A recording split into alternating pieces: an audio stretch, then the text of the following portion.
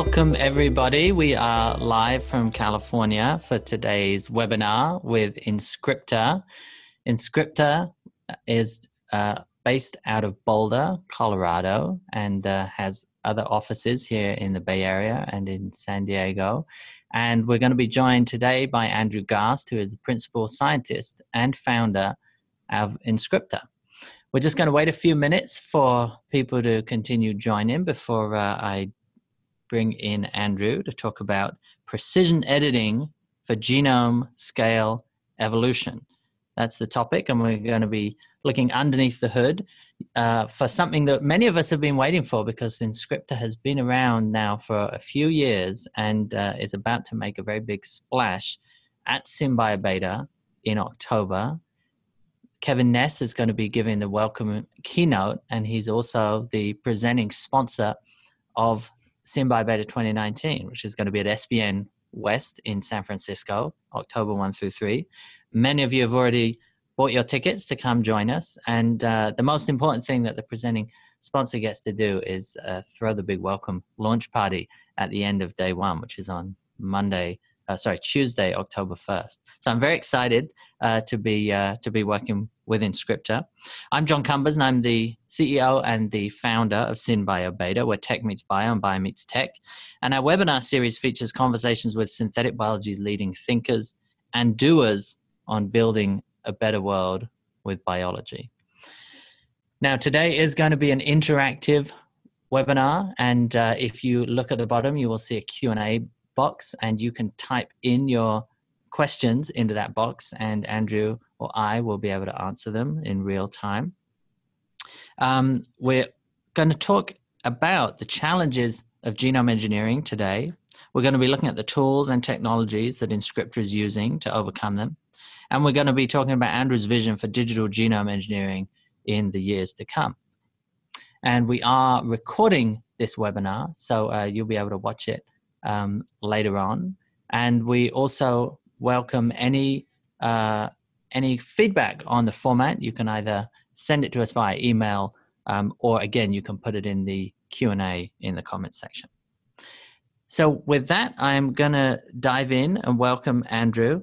Andrew's interests reside in the study of RNA biology and the development of RNA-based tools that can be leveraged for applications in biotechnology and medicine. He's particularly interested in building forward engineering solutions that enable rapid design and characterization of living systems for basic and translational research by combining user-friendly software, automation, and robust biological performance. He enjoys working in cross-disciplinary teams that value creativity and innovation and favor empirical problem-solving approaches over expert dogmatism. Andrew has a PhD in biochemistry from CU Boulder, and he is the principal scientist at Inscripta, who's developed all of the core chemistry that you're going to hear about in this pretty amazing piece of machinery. Welcome, Andrew. Thanks, John. Pleasure to have you here. Yeah, thanks for having me. This is great. So we're going to dive into a presentation that you've got for us shortly, but I wanted just to ask a couple of background questions. Can you tell me a little bit about how you came to co-found Inscripta? Yeah, so I was working as a postdoc at CU, and the stated goal of my research there was to try to develop genome-scaled editing tools, explicitly with the goal of being able to track edits at population scale. So when I joined the Gill lab, they were pretty immersed. This was Ryan Gill at CU Boulder. They were already immersed in the genome editing world. So they had developed a couple genome-wide technologies that were non-nuclease based, and my research goals were to bring on the nuclease-based engineering systems in that lab. Sorry, we're having video issues trying to turn off the video. So I spent the first year bringing on CRISPR into Ryan's lab, and then we spent another couple years really working on trying to scale CRISPR to do the kinds of genome-wide applications that we were interested in for the directed evolution side of things, because when we inherited CRISPR, it was really a one site at a time technology. That work translated into what I'll talk about today as the CREATE technology, which we published in Nature Biotech. And yeah, from there, Ryan and our other co-founder, Tanya, they did a good job of pitching this to investment teams that we eventually raised funding and started the whole Inscripta mission to really democratize all of this for the broader research community. So. And what you're going to be launching at the conference in October is a one-stop shop piece of hardware that's going to sit on the lab bench of many labs around the world. And the big deal is the scale of what you can do with this machine that you can't do elsewhere. Is that right? That's right. So yeah, rather than a large foundry setup where you'd have lots of automation and moving a lot of moving parts to move sample wells around, what we're building is sort of a one-stop shop, as you said, where everything's self-contained on a single instrument, and you can deliver tens of thousands to even hundreds of thousands of edited cell libraries at a time. So that's really the scale and scope of what we're trying to provide for our customers. Got it. And CRISPR can theoretically let us remix entire genomes, but instead of true forward cell engineering, we still seem to be tinkering with one gene here and one gene there. What's been holding us back so far? Well, I think that when we started in CRISPR, there was some dogmatism about the workflows that you needed to do. There was a lot of prior art on using single-stranded oligos as the donors, and I think people really bought into that's how you had to do genome editing to get high efficiency. So there was, I think, the efficiency debate dominated for some time, and we sort of reimagined the way in which you could put all the parts together and deliver both the donor and guide pieces to be able to get a scalable system. Because we were really, stuck at, we could do this for, a single locus.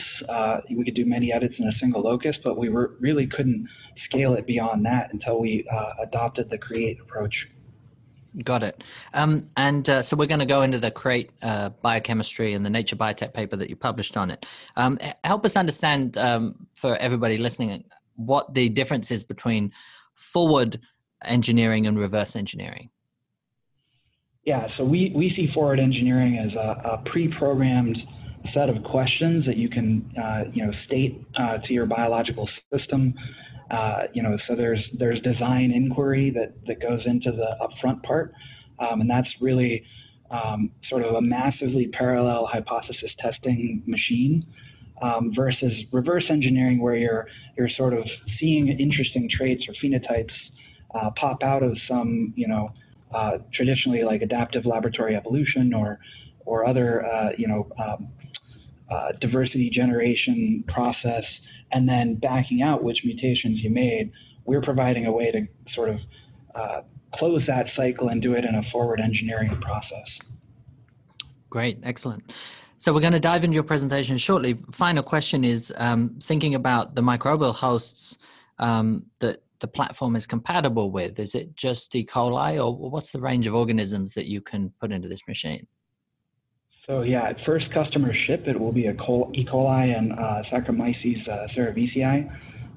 There are plans to expand that.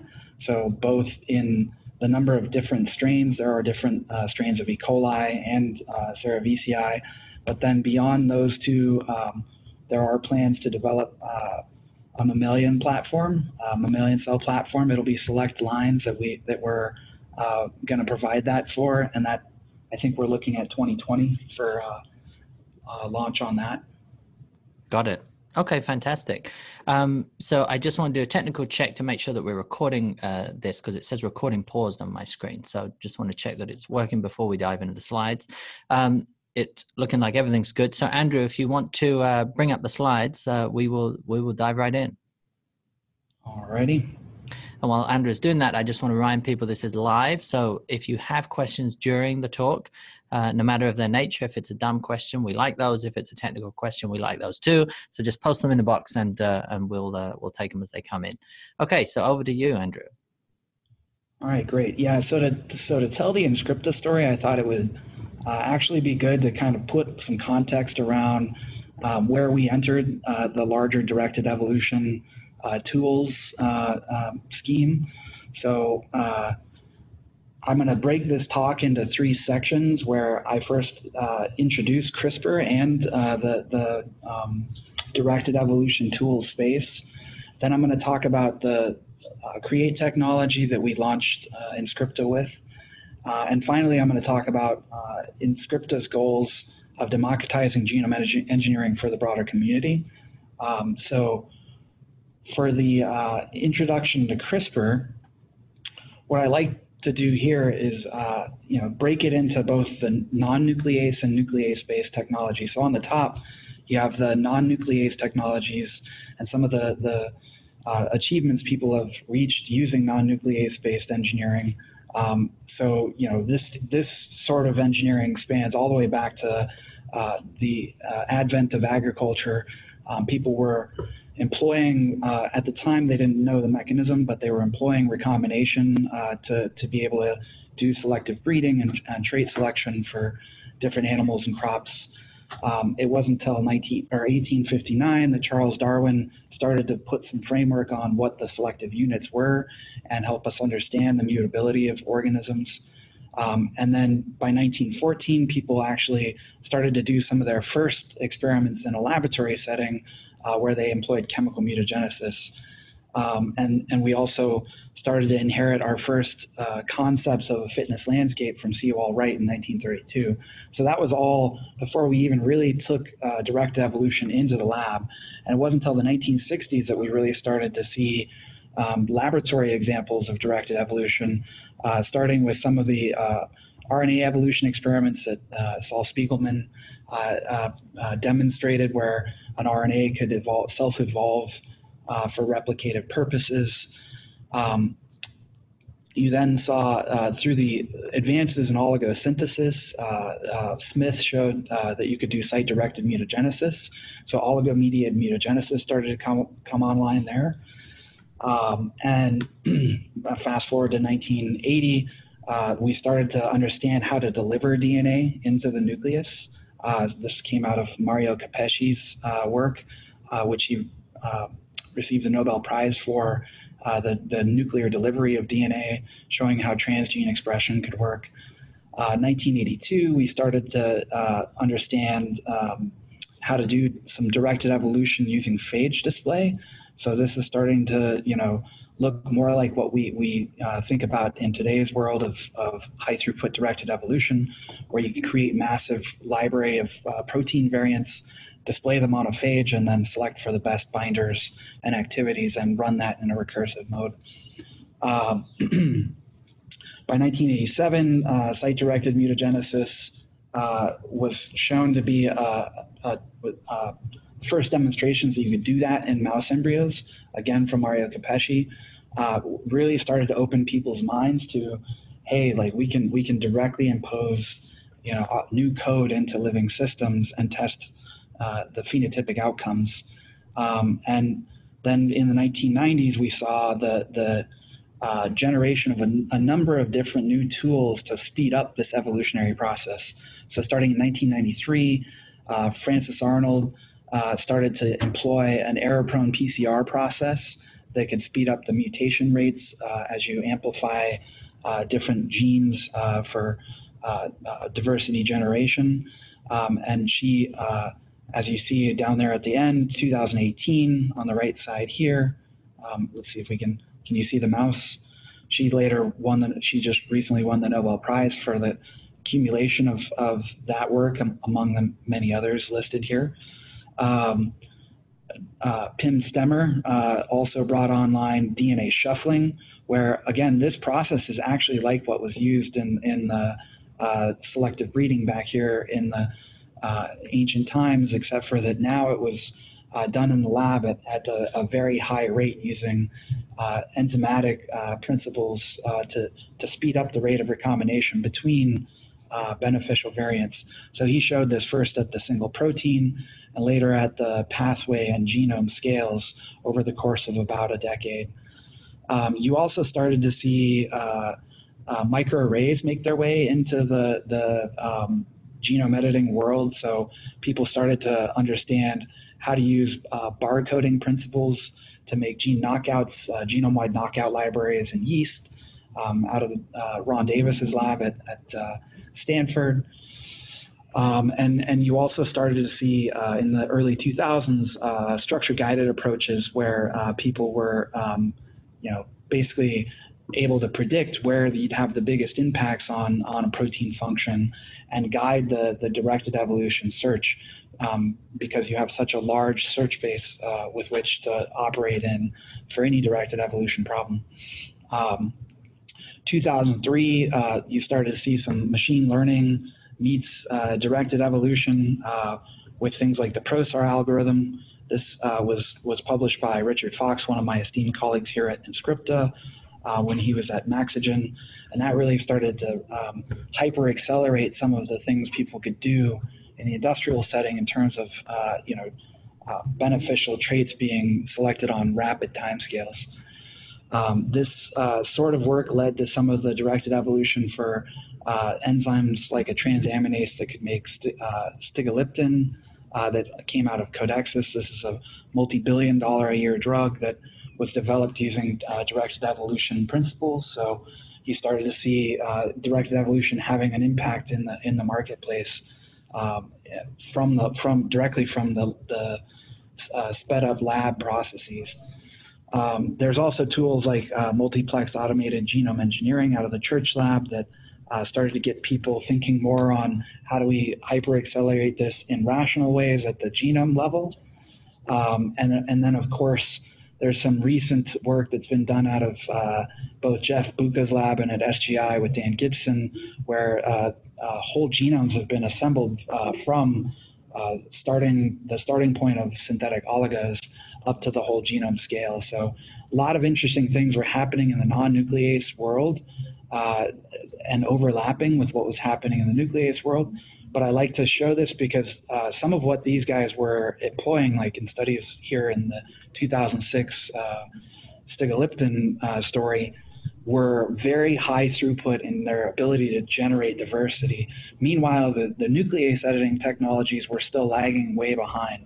So with the nuclease-based technologies, the story is a little different. If we shift down to the bottom here, you had 1972, Paul Berg discovered restriction enzymes, and people started to use those for cloning purposes.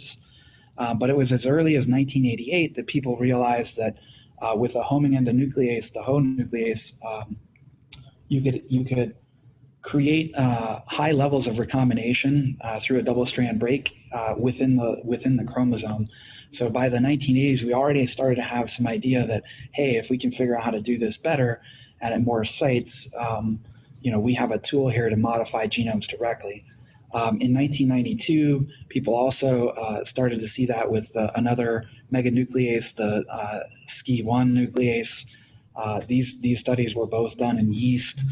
And then it was 1993 where we first started to get hints that there was something interesting in these CRISPR loci, and they were being found in multiple different organisms across samples collected out of the ocean. 1996, you saw the first FOC1 ZFN programmable nuclease demonstration. So this was really starting to resemble what we're doing in the modern. Is my mouse moving there? Sorry. This is really starting to resemble what we're doing now, where we want programmability and predictability in the cut of where we're going to precisely edit a genome. Then in 2002, the first in vivo demonstration of that technology was shown again by the Chandra Segaran lab. 2008 is actually, many people don't know, this is where we start to get into the more CRISPR-centric history. So in 2008, people showed that you could reprogram type 1 CRISPR systems to block phage infection, and also that CRISPR actually targets DNA as its substrate. So that began a lot of the frenzy to try to develop these nucleases, because people had already seen the Falkland ZFN, but were already starting to also understand that you could reprogram these things with much shorter sequences, which was really the key innovation of the CRISPR nuclease technology. Around 2010, I put this in here because there was so much hard work that went into developing TALENs for large-scale genome editing, and then they quickly sort of gotten forgotten because of the CRISPR nuclease systems. But 2010, there was they showed that you could repurpose TALENs for nucleases and actually develop some pretty large libraries that I think are still commercially available.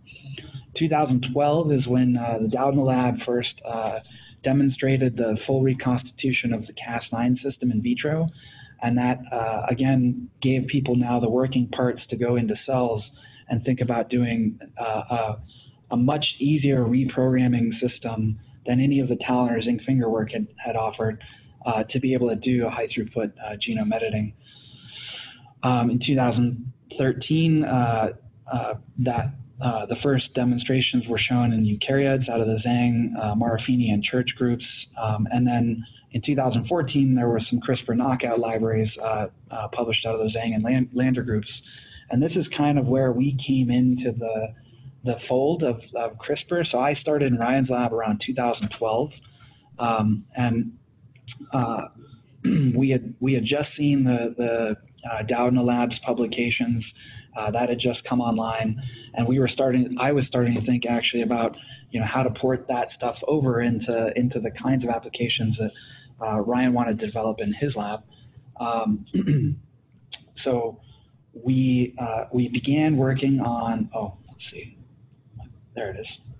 We began working on the CRISPR systems in early 2013. By 2014, we had filed applications that were describing early versions of the CREATE technology and how to scale the CRISPR system for precision editing. In 2015 is when we founded the company and began our mission to democratize this for the rest of the public. 2016 is when the publication actually came out to describe all of this for the broader community. And I think the main thing to point out here is that, again, the state of CRISPR when we inherited it was that it was really good. You could reprogram and do one edit at one site pretty well, but the systems just weren't in place to make this a scalable technology in the same way they had demonstrated with some of the DNA shuffling or error-prone PCR systems up here in the non-nuclease domains. So that's great, Andrew. Just 1 second before you move on. So you highlighted the zinc fingers, the ZFNs, and the TALENs, and you mentioned the biggest inhibitor for those taken off was the length of the DNA that was needed to use them. But what else prevented zinc fingers and TALENs from taking off, do you think? I think they're still very specific. They're really good for some things. I think the problem was being able to build them rapidly and prototype new ones. So you had to do you had to basically synthesize and piece together repetitive DNA elements to then build full TALEN or zinc finger proteins. And that becomes a fundamental challenge at the level of just taking synthetic DNA and piecing it together, especially for repetitive regions. So there was a lot of good publications describing how to do that. But again, those approaches all suffer from the inability to scale quickly, because you have to piece so many parts together to build each new TALEN or zinc finger.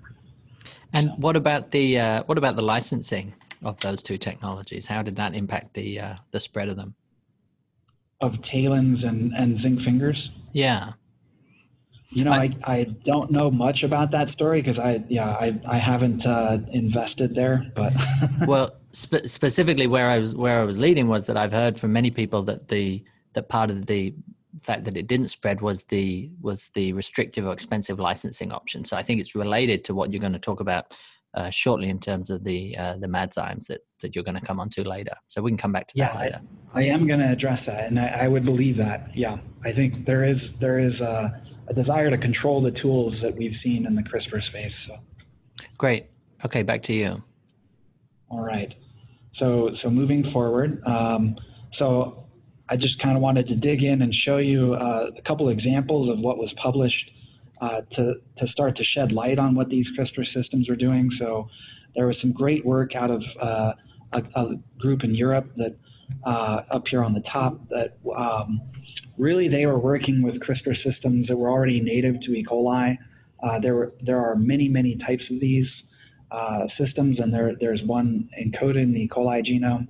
So they started there, demonstrating that basically they could take different components. Let's see if I can get my mouse back on.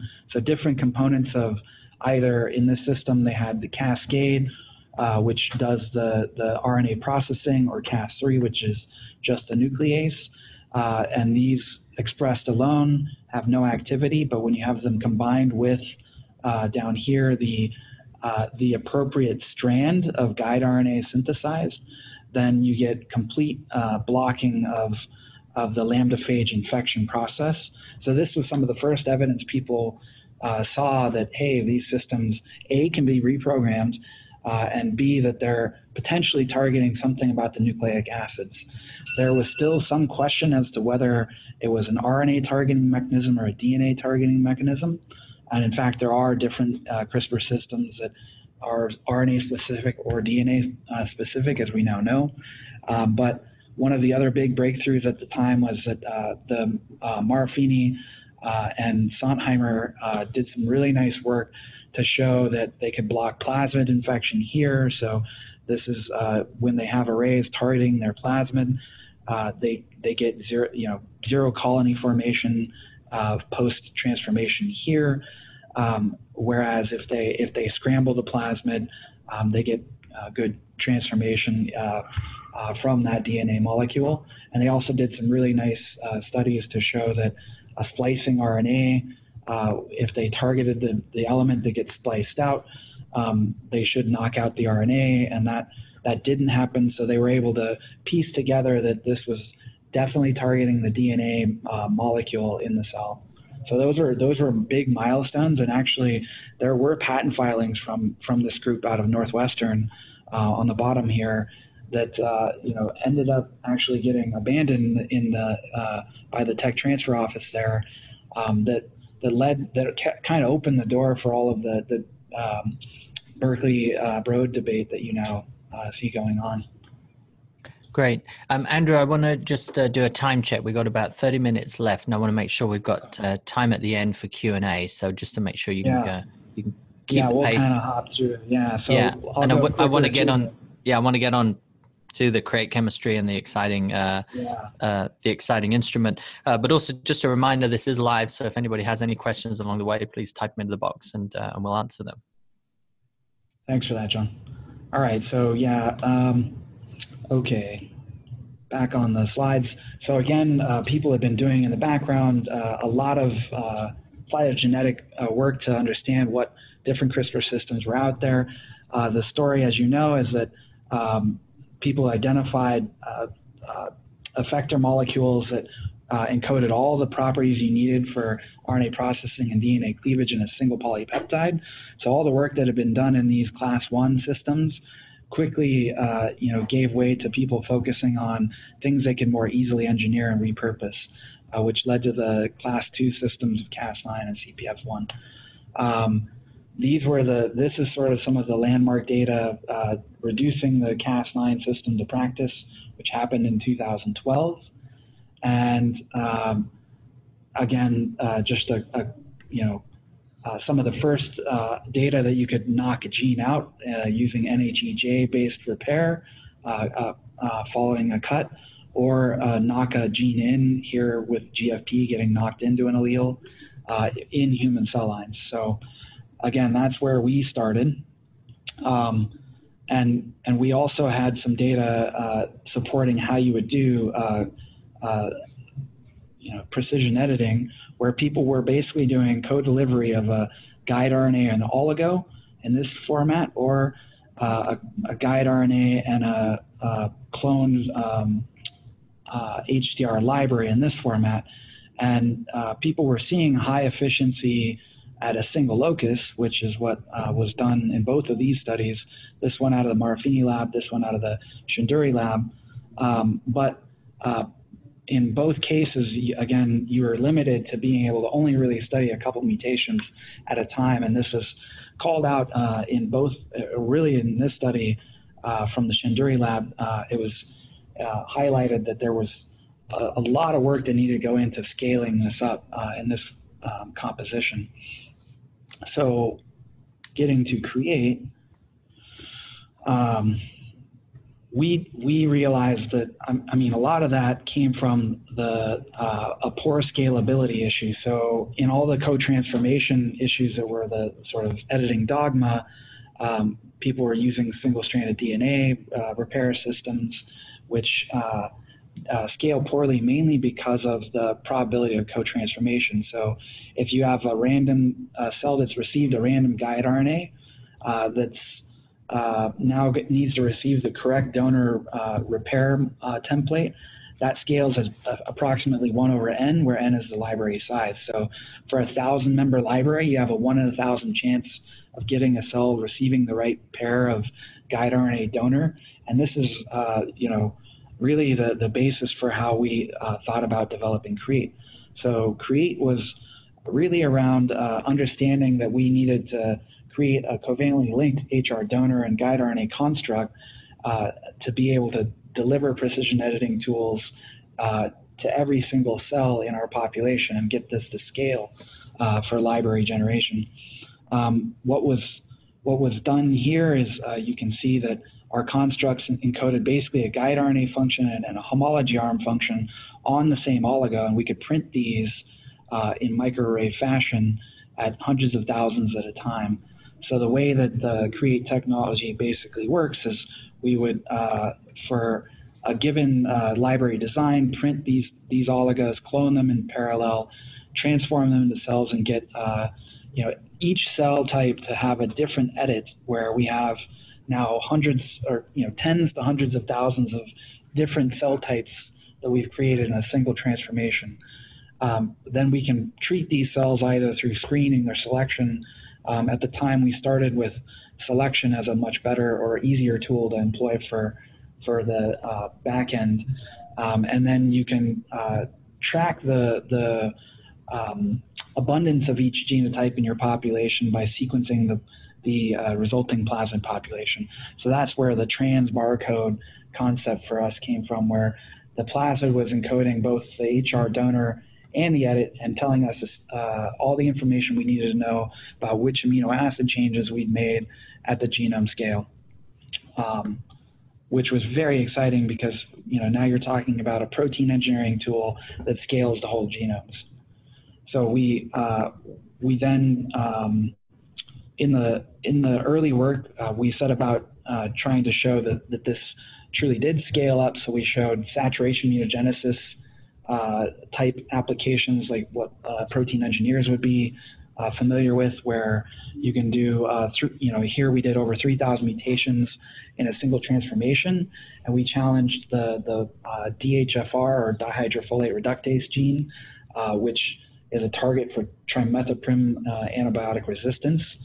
So we mutagenized the protein, exposed it to TMP, and then did the plasmid sequencing on the back end to understand what protein variants were really the key winners in this selective pressure. We, in a couple replicates of this study, we reproduced over 30 years of adaptive evolution data and saw many of the hits that other people had described in the AL, adaptive laboratory evolution literature. We also identified a couple really interesting novel mutations that people had always reported combinatorial sets of mutations that could get you to high TMP resistance. And we saw a couple of single amino acid changes that got you, as you can see here, this F153R resistance into the near milligram per mil levels of antibiotics. So this is an extremely potent resistance mutation we found in our first application of the technology to this gene.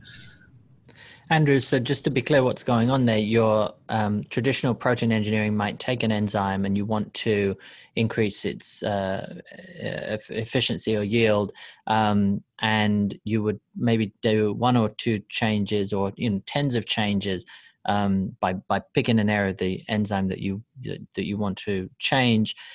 You'd make all these changes. It would take a long time to do them, and then you'd screen them. And what you did in a single reaction here was do 3,000 changes at a time, create 3,000 different changes, very focused on the particular area that you wanted, and then you were able to screen for efficiency on a much higher throughput than in terms of the edit space than anybody's been able to do before. Is that correct? Yeah, that's exactly it. So this is kind of falls into the deep scanning mutagenesis theme that people are really trying to go after to understand everything from antibiotic resistance to disease phenotypes that we currently sequence basically in natural populations and try to reconstruct. Here we can forward construct it and understand the full phenotypic landscape in a much more rapid time cycle. Got it. And we have a question that's come in from Shamila Bankia. And Shamila asks, is this system compatible with CRISPR or just MadZyme? And you're going to talk about MadZyme in a second, but maybe if you can just take that question. I mean, I will say that just to back up here, we did this initial work with Cas9. We now, the create technology is portable to a variety of nucleases, and that's something we've leveraged to use it with MadZymes, but yeah, this was all done with Cas9. Got it. Okay. So, okay, another case study. So we had been looking at some of the adaptive evolution experimentation that was going on. There's some really elegant studies out of a French group, that lead author Teneon, that was published in 2012, where they had done a year of continuous culture under 42-degree, so high temperature growth selection with a non-ideal carbon source, and they ran 115 of these selections in parallel. So you can imagine a lot of work in the lab to get this all operating and running for that whole time.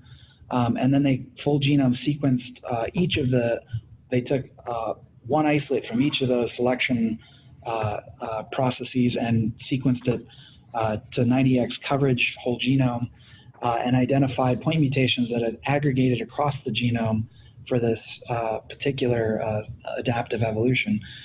What was interesting is that we decided, well, let's see if we can basically validate their study and also think about other ways to do this where we speed up the evolutionary process by orders of magnitude. So we took that, many of those mutations, so we started with just looking at the point mutations were in the coding sequences. That was easier to code for us initially.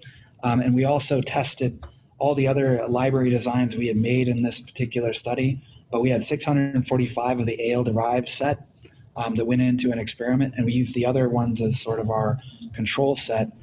We ran, fairly short growth adaptations to avoid any kind of adaptive evolution that wasn't coming from our system, and then we isolated the cells and looked at which plasmids had enriched in the population, and sure enough, as you can see kind of down here, this red distribution, this is the number of cassettes we were actually able to retrieve out of the selection, 405 of the 645, and the vast majority of those were actually enriched compared to the synonymous set shown here in dark black.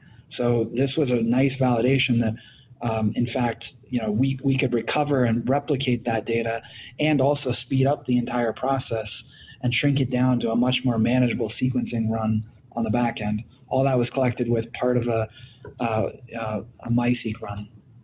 And Andrew, we have a question from Vishal, and you can take it now, you can take it later, but what kind of software tools do you use?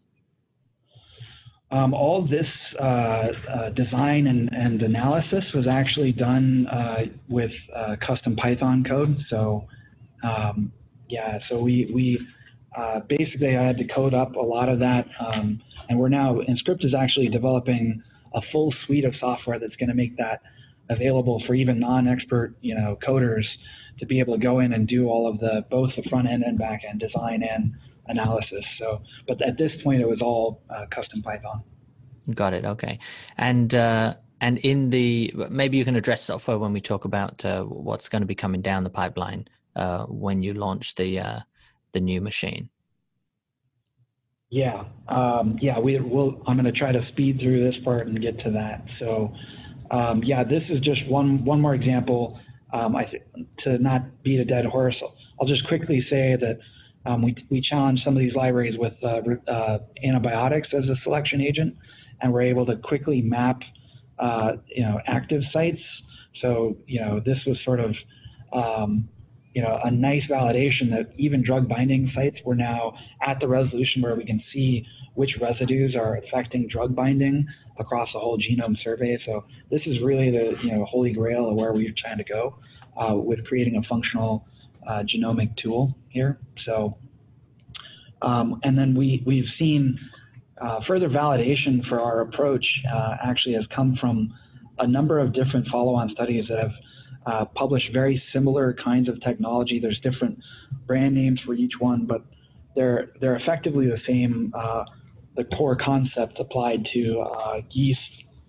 There's a few additional features in some of these, but I encourage people to look at these papers and do the cross comparison, and you'll see that this is, I think, evidence that the technology itself is going to gain a lot of traction. This is from labs all over the country. So. Great. Excellent. Okay. So again, to sort of re-emphasize, when we started with nucleases, this was kind of the state of the art, where you could go to either a few genomic locations and a small variety of edit types to do gene knockout or gene knock-in for precision type editing. You could do genome-wide knockout. People had done some guide RNA screens where you're doing genome-wide knockout, but you're getting, again, low variety of edit types. And the non-nuclease world had sort of been focused on lots of edit type diversity, but few number of loci, because it's just hard to scale all that build. And where Inscripta really is differentiated is that we allow both the high diversity of edit type and number of genomic locations in ways that haven't been possible before for both genome engineering and genome discovery. So this is where we believe we're most differentiated from other tools that have been out there for decades now. And we believe that by enabling unprecedented scale, superior performance, and greater access, that people are going to be able to take advantage of this to run really sophisticated engineering efforts that they weren't empowered to do before. So, great, excellent. Okay, so getting into more of the democratization part of this, one of the things that we sort of realized early on is that it was going to be difficult to get customers interested in working with us if we couldn't provide them all parts of the tool suite they needed to perform the editing. So we set to work doing the kind of bioprospecting that's been done traditionally to find novel enzyme variants for a wide variety of applications, and we did that for this for the CRISPR space, which is where we found MAD7, which we received recognition in the Scientist last year as a top 10 innovation. And really this was about us providing our customers better licensing terms and broader access to being able to do CRISPR-based genome editing within the context of our platform.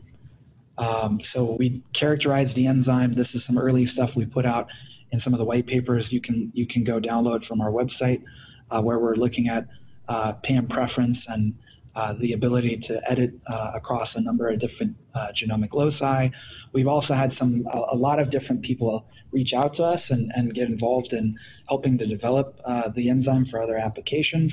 So we've seen data come back from Horizon, we had some partnerships going with them where they took it into mammalian cell lines and tested for, in this case, just gene disruption activity, and they saw really good performance relative to even Cas9 and some of the enzymes that have been worked on for already almost a half a decade. So we were pretty excited that we had found such a high efficiency enzyme and that we could translate into our platform.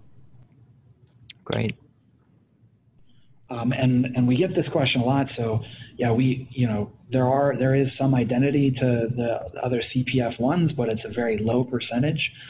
This is one of the ways in which we prioritize the way we would do the bioprospecting, was to look for distant homologs or distant orthologs that we could use in our platform. So. Great, excellent. So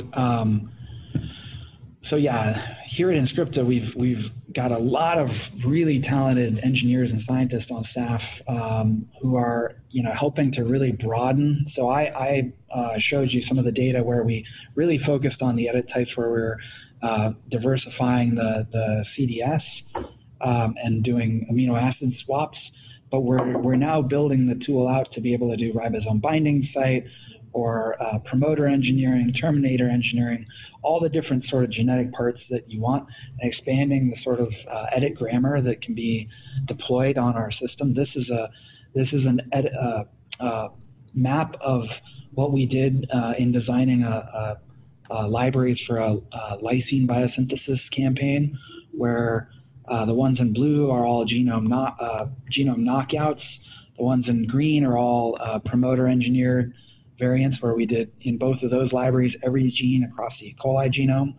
And then the black are stacked up a little higher here because those are saturation mutagenesis within the coding sequences of these genes. So to prove that we can do all that, we've been doing a lot of development work here at Inscripta to get all of the system components working at high reproducibility and robustness. So here you're seeing genomic reads where we're looking at a promoter insertion going in. This is a triple stop codon library going into the in-frame in a gene, and here's some saturation mutagenesis. All of these kinds of validations we're doing both at single locus and whole genome scale currently to vet the technology and make sure it's working as expected for our customers. Andrew, we have a question that's come in from Shamila again. How does Madzyme compare against zinc fingers, talons, and Cas9? So I don't think it's worth making much of a comparison to the talon or zinc fingers, just because we're not re-engineering the protein each time. So these still are RNA-guided nuclease systems for the Madzymes. So it's comparable to the kind of activity we've seen with Cas9 in the past, in terms of both the number of sites we seem to be able to edit and basically how robust the enzyme is and how we reprogram it. Got it. Yep.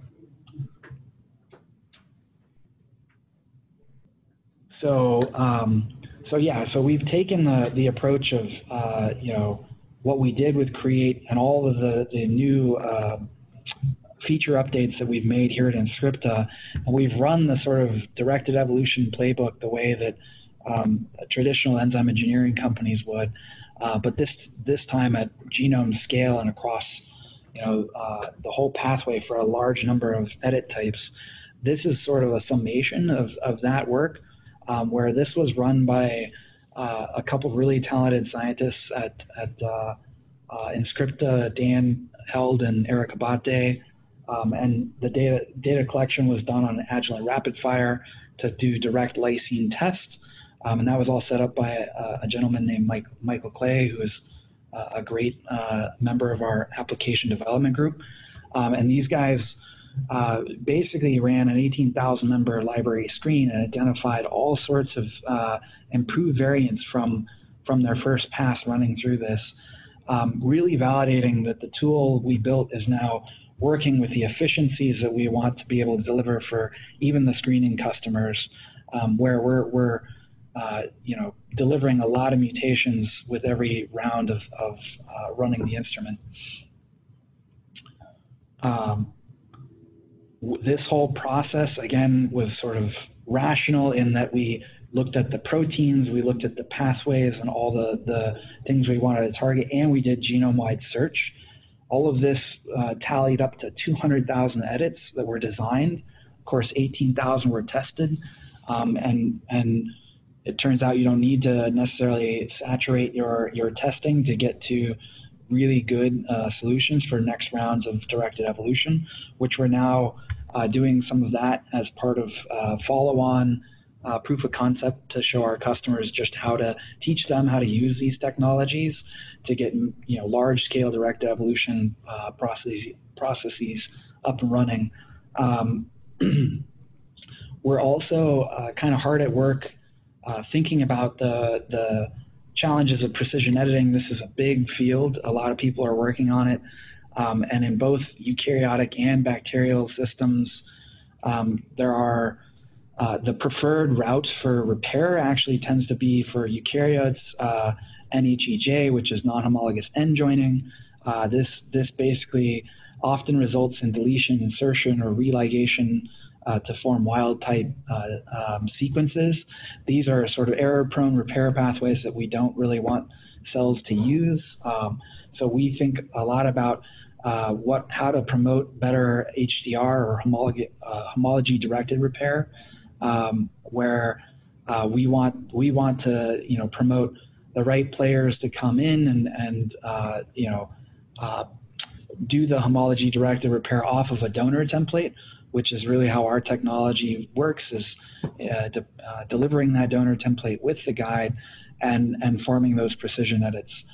In bacteria, same problem, except for that there is no NHEJ, so a lot of them just die. So we've done a lot of work in the background to really optimize these systems so that you don't get large amounts of these set up situations where cells want to escape and do something you don't want them to. So we're refining all of that so our customers don't have to.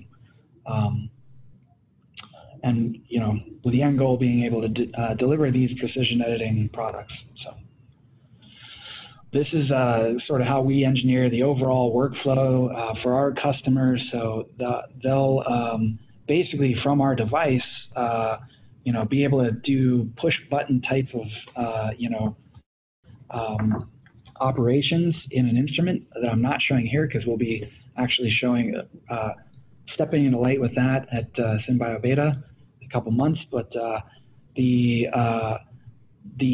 device will actually deliver the edited cell population, which can then go into pooled or isolated screening workflows that can be, you can do direct detection or different sequencing applications on the back end. This gives you all the genotype and phenotype information you need to feed the next cycle of directed evolution, which goes back into our design and instrumentation process, sort of not pictured here upstream.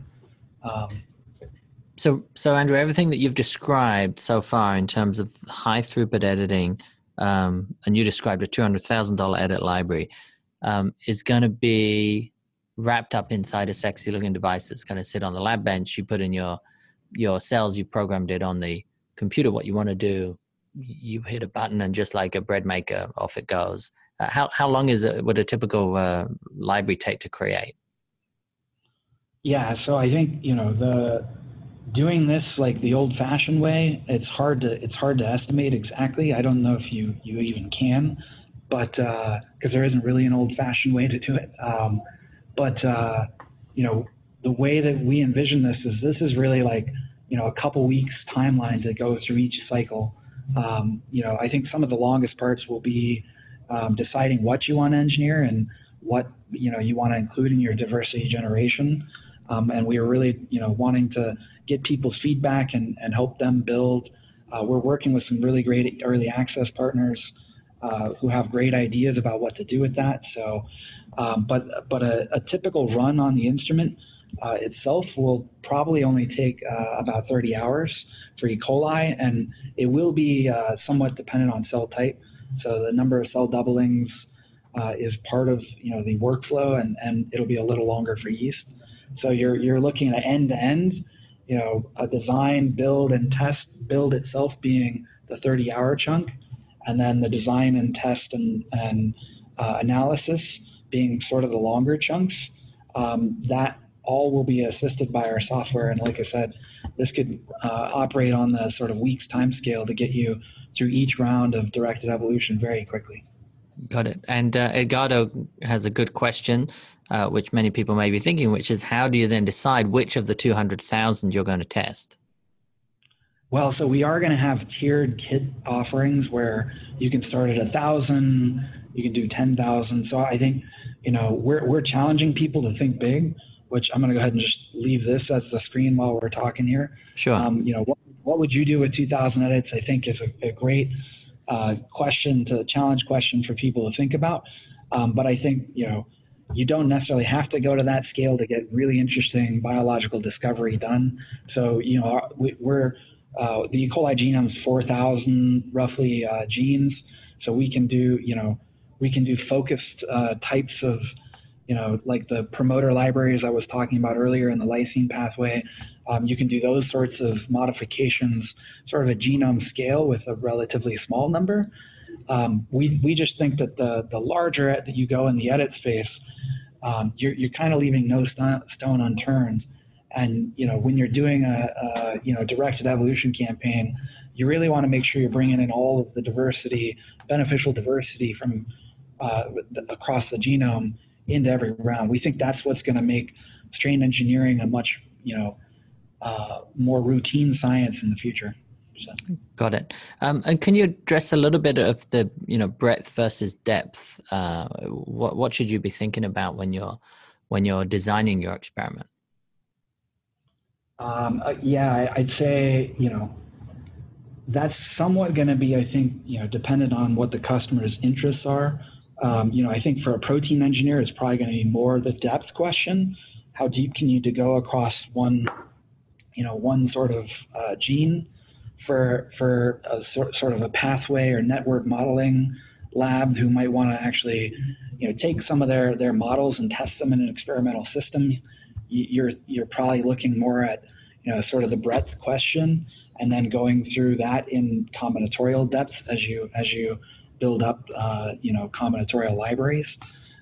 So I think the answer is going to vary, and we're really interested in partnering with our customers and understanding their problems and helping them, address those questions in the right ways. And we have some really great people on staff to help, guide those discussions. So. Got it. And this is, really part of the innovation that enables you to do the true multiplexing genome engineering. So I think it's a key part of that. When you're thinking about teaching people how to use this piece of equipment, but also how to think about designing their experiments, what are some of the educational challenges that you're thinking you'll have to come across? Because people are not used to doing 200,000 edits at a time. So how are you gonna help educate people? Yeah, no, it's a great question. I mean, I think, we want to build trust that it is something they can do. And then, I think we are faced with the challenge where, we don't want to be, using the technology and competing with customers. We want to train them how to do this and let them explore their ideas. So, I think that's still an open question, how you get people to sort of buy into that larger scale, operation. I think a lot of it will come from just how economical it's going to be for them to do, to run direct evolution using tools like this, and how good the data, how reproducible and reliable the data is going to be.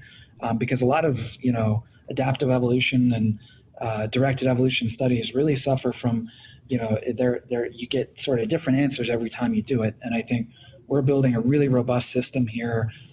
We've brought in leadership from the NGS world and the diagnostics world, people who've built really robust, assays for in other fields they're bringing that expertise to directed evolution now. So that's what Inscripta is going to be able to deliver. Great. We are almost at time, but we have time for a couple more questions. So if you do have any last questions, please type them into the Q&A box. I wanted to remind people that if you want to see this in action, it's going to be launched at SynBioBeta in October. There's also going to be a workshop at SynBioBeta. So if you want to get hands-on experience seeing how it's going to work, then you can come to the workshop. And if you haven't signed up for SynBioBeta yet, then you can use the discount code Inscripta to receive $200 off of your registration fee. But you've got to do it before noon this Friday. So we have one last question from Vishal, and Vishal asks, are you using design of experiment, DOE, to couple the two cycles? And which two cycles is Vishal referring to, Andrew? Do you know?